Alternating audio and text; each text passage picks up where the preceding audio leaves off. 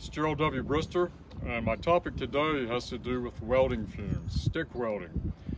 Before I left Western Welding, I had several students that were concerned about the welding fumes, particularly for stick welding.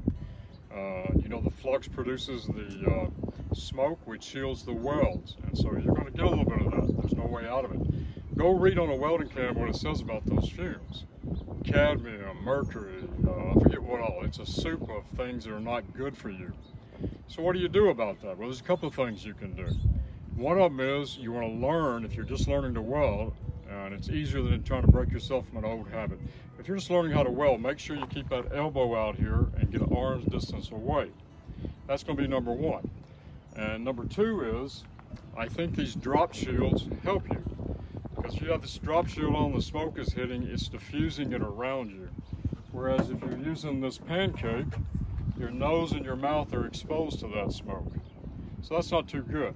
I like them both, but these are just tips if you're worried about the fumes. And then the third thing is, years ago my doctor told me about a synthetic amino acid, and it's the one that the FDA approves for lead poisoning. And it was discovered years ago by Hitler's guys, actually, from what I read. They were getting lead poisoning painting the ships in World War II. What it does is it's chelator, C-H-E-L, chelator, and it's like a crab in Latin, I believe, and it pulls the heavy metals out of your bloodstream. So you can chelate with EDTA. It's a big, long, literally a word this long, ethyl di something. But EDTA, you can go look it up online. My doctor recommended it. I took some IVs. You can take them with IVs, takes about 30 minutes. You can take them with capsules over time, and you can do suppositories. All I know is he recommended it. I did it for a couple of years, and there was some lead got loose on a job, some mercury, and we were all tested. We were called back from the job after a layoff to test with the mercury.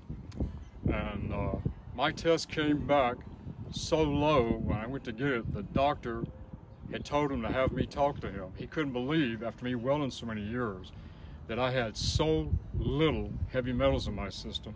And I believe it's from staying away from it, and I believe it was from taking EDTA. Go look it up online. That's your tip for today.